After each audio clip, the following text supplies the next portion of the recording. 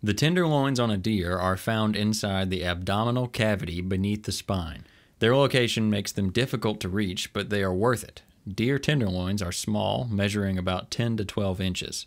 You don't have to do anything with the tenderloins except clean them up a bit.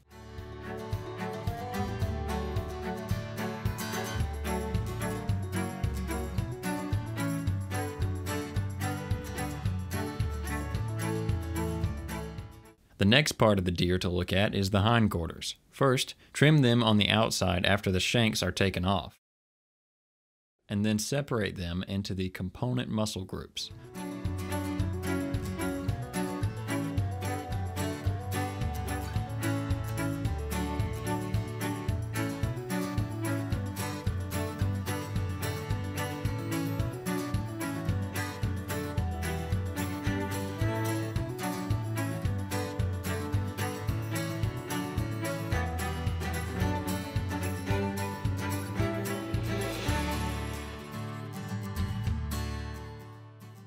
Start on the front of the leg, right at the knee joint just above the kneecap. Take your knife in until it hits the bone and then go right, and follow the bone all the way up to the head of the femur to remove the muscle group and the front of the leg.